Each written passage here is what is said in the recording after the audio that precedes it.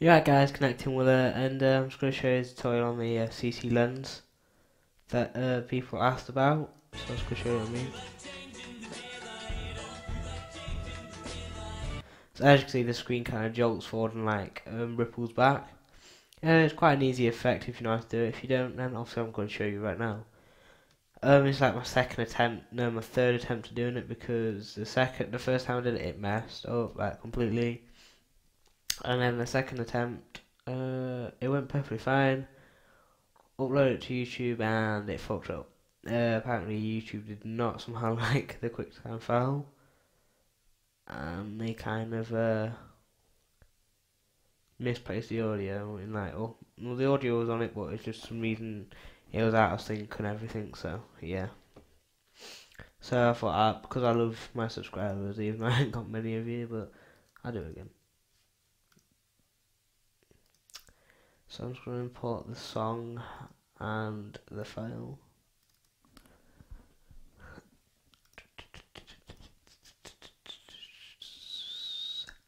YouTube Vows, Daylight, Contest, Gameplay, and it's this one.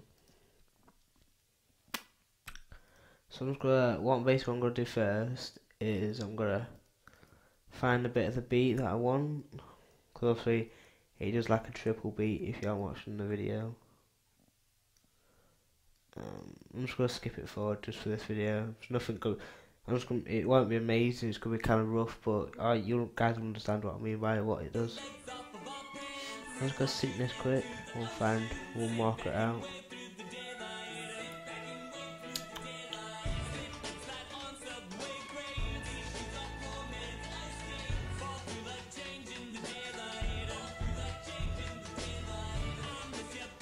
Okay, so obviously I just marked it out there. It's quite simple. Yeah, markers for each beat. So I'm just going to drag the clip on here.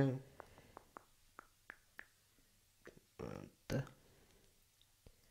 I want to kind of find the same point I did last time so you guys understand. It's about there. So basically, obviously, you've got your clip selected, right? And you want to go to Effect, not generate, distort, CC lens. And obviously, when you first put it on, it goes like a sphere shape. It looks like it's reflected sphere and just looks fucked. So basically, on the size, you want to change it to 500. And it goes back to normal. And so basically, what you do now is you want to make the drop down bar, effect, CC, lens, and you just want to go a few frames back, so about there. I'm just going to keyframe it at 500. Go forward one frame, and I experimented with this to see which is the best, and 150 for me I think is the best. So it goes like that. And basically what I did here, I went to the end of the marker, and here, like after the end of the marker, I put 500, which was obviously default, which is like the name, like where it's back to normal. So basically what it does is comes forward, it just like the jump at you, and it kind of like ripples back. Well, not literally ripple, but you guys understand. So I'm just gonna do the rest of the clip quick, and so you guys understand what it does. Right, so keyframe, one forward one, 150, at the end of it, 500.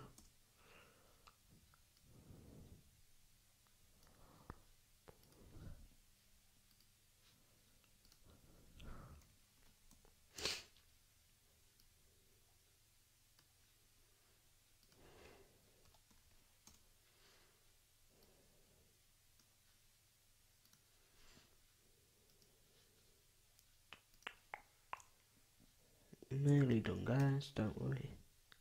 Sorry if it's a bit boring for you, I'm not the most tutorial guy. Sorry. Right, so basically I'm just going to run preview this so you guys can see what it's done. Right, so put it there. Should run preview quite quickly.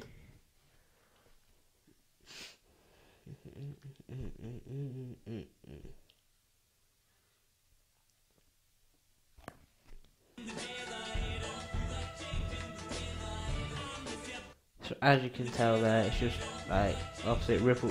It jumps out at you and it kind of ripples back. So yeah guys, that was obviously connecting wool. If you want me to do more tutorials like this, please tell me in the comments below. So say if I did another effect on the video and you guys will know about it, I'll do a tutorial and I'll see you guys can learn. So yeah, this is connecting wool. Have a nice day.